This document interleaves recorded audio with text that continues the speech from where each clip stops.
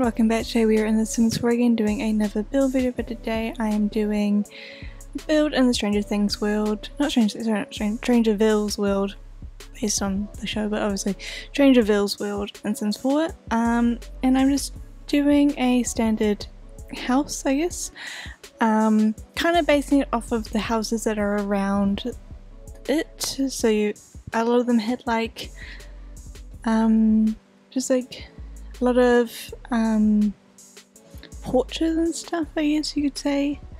So did that, tops, and just kind of, yeah, just basing it around those houses, I guess, to fit it in more with the world. I don't build a lot in this world, mainly because the lighting is horrible.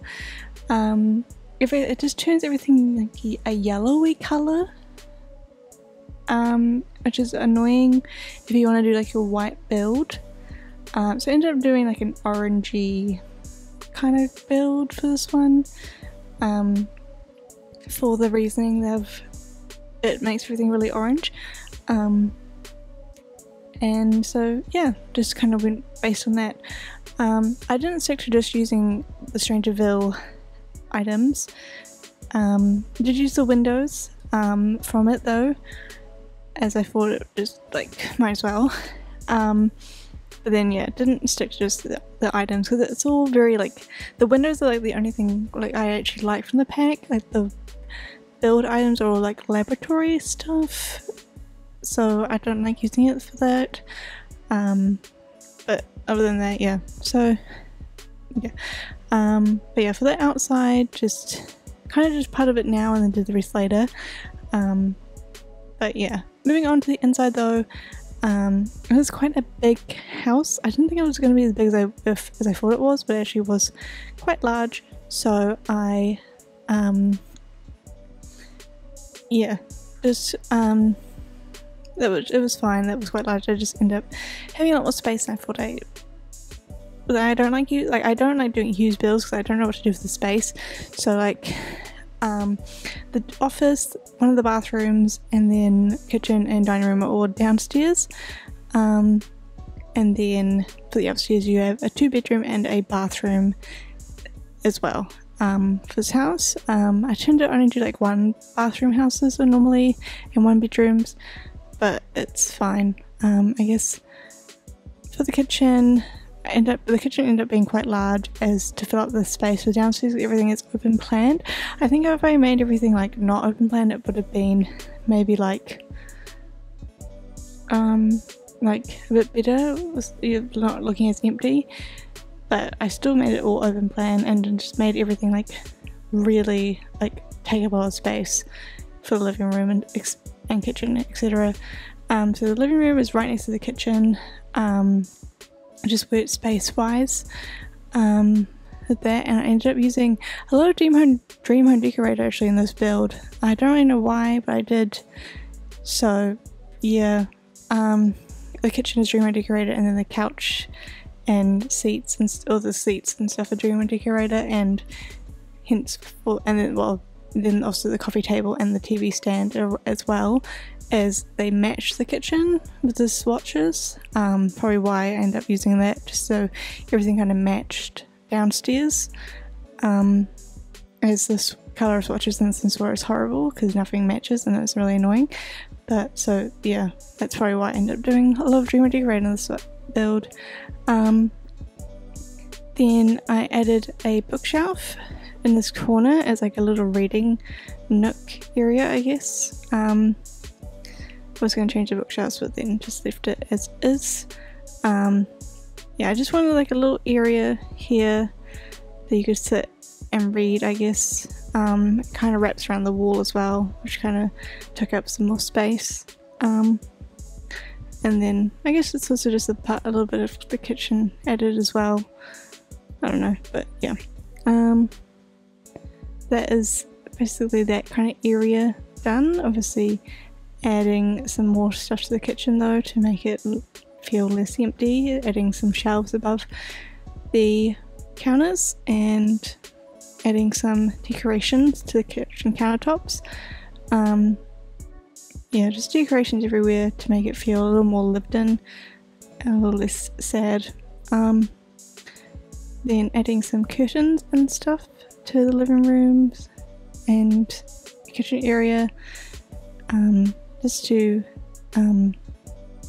yeah, I don't know, just curtains are a good way to fill up space in the walls, so because it like takes up a little more space, so you're not having to decorate with all pictures and stuff. Like curtains are just a good way to add something else to the wallscape so it's not as empty. For the dining room though, I did add like a half wall to the area just to break it off from the front entrance, so it's a little more private, but it's still open plan, but it's not like as you walk in you're just right, the dining room's out there kind of thing. So just adding that half wall there. For the dining room, again, Dream Decorator used Decor to the Max light. Is it Decor to the Max? No. Luxury kit. I can't remember what it's called, the luxury one. Light from there. Added some photos on the ground just to do something a little bit different and not like everything's hanging, I guess. Added a shelf to the dining room. Added some plants to make it feel less empty. I don't know why I put an easel in this house, but there is one. I guess it was just to fill up space. Added some shoes to the front entrance, just to put something, I guess, there. And then, yeah, just adding flooring now. Wasn't sure what to do for the wallpaper because I didn't want beige because it didn't match the count. Like the counters ended up being like a really horrible colour to find a wallpaper to go with. So I ended up going for like a greeny blue kind of colour, which I thought worked fine. Like I wasn't happy with it, but it did the job. So yeah. And yeah, I also really didn't realise that I didn't put doors to the bathroom and the office area, so I quickly added those in by adjusting some stuff. Added some more stuff to the walls to make it feel a little less empty. And then moving on to the bathroom now though, we've got obviously a toilet, shower, sinks. I did a double sink in here because it was ended up being quite a large bathroom, which meant I did have a lot of space to work with. And just adding some mats and stuff. Continued kind of that theme.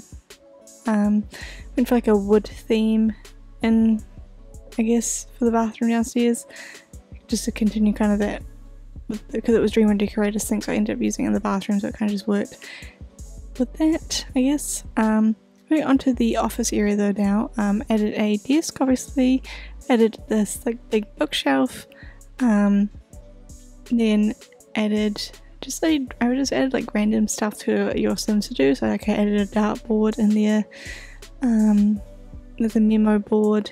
Went for a blue theme in here, more blue I guess than the outside, just to kind of, but it still kind of connects with the rest of the house as there's blue wallpaper in the main part of the house, and then just bring it in more to the office, I guess. Yeah, but just adding some random stuff to the walls here, and then did the same flooring as the rest of the house and a blue wallpaper as well. But yeah, moving on to the upstairs now though, did a obviously got a 2-bedroom upstairs with one bathroom, but it's like an ensuite bathroom, as it just kind of worked out that way. So one of the rooms is smaller but has an ensuite, and the other one is bigger but no ensuite, so either of them could have been the master, you know, just depends how you want to play it. Probably the one with the ensuite is the master, even though it is slightly smaller, but that is fine.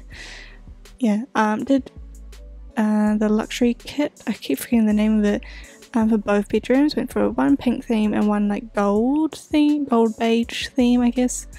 And then yeah, just some flooring, continuing it up to the whole house, this wooden flooring. Moving on to the pink bedroom now though. But obviously same sort of layout to the other bedroom. No, well, not layout, but just very similar items. which meant it had it looked very similar. Don't know, I really like this pack for using it for bedrooms, so I just kept using it for both.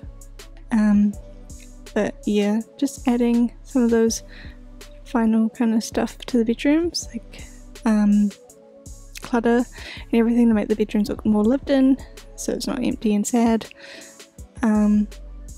Yeah, that's about it really though for the bedrooms, just adding those final kind of touches.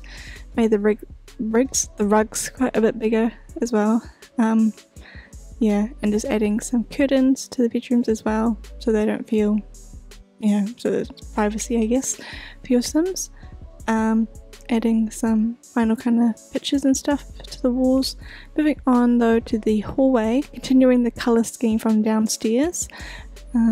Went for a fish tank to fill up that space in the hallway, as it is quite a big hallway and I don't like having an empty hallway, so I added some sheets as well up there, just some ottomans, and then a light there as well, and then some plants and everything. So added some pictures to the walls to make it feel a little more lived in again. Yeah, nothing too exciting about that really. For the just adding some curtains as well.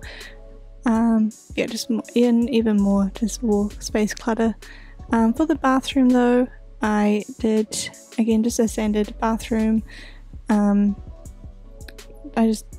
Nothing too exciting about this bathroom. Again, I think I did a double sink again for the this area. I can't really remember actually. Just a lot of clutter around and everything. But that is about it really though for this house. So I'm going to wrap it up here. Thank you guys for watching. If you enjoyed this video, let me know, and I'll see you guys again soon with another one. Bye.